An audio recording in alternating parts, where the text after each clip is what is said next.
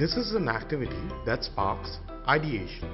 This activity can be played by 2 or more players. And if you have a huge bunch of people, then you can divide yourselves into teams.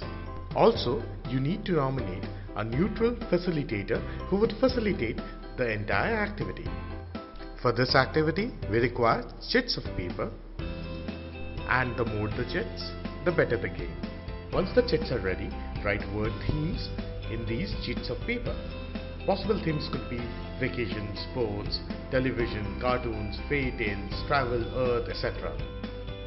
Now when you are done writing your theme, fold the chit.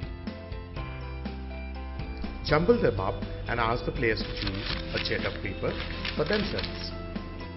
Once a player has chosen a chit, ask the player to announce the theme to everyone. Then player 1 pulls up a dice and rolls it. And now if the dice says 3, then each player or each team has to give 3 words. In this case, let's suppose the dice says 3. Let's say our theme was vacations. So for the theme vacations, we put 3 words against it. Summer camp, trains, sleeping. And you can also come up with phrases, but not more than 4 words. For example, buying a new diary. Each player or team will only get 30 seconds to come up with their words.